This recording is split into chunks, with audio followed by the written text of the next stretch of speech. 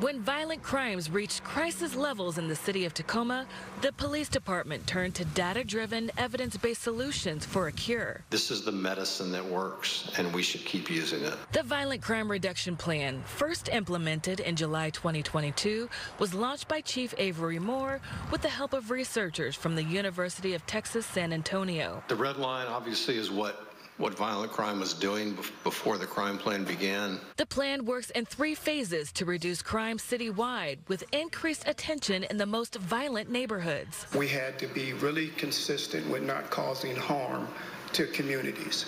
And I'm really happy to say that haven't got any complaints about over-policing, targeting policing. That's what you want out of a comprehensive crime plan. The latest data from the plan is from July 2023 to December 2023. During that time, researchers say the number of murders did not change, but aggravated assaults were down significantly. There's still work to be done, though, to address business robberies, as those did increase. You see the 18% reduction citywide compared to last year. This is good evidence that the crime plan is having the kind of effect that we hoped that it would.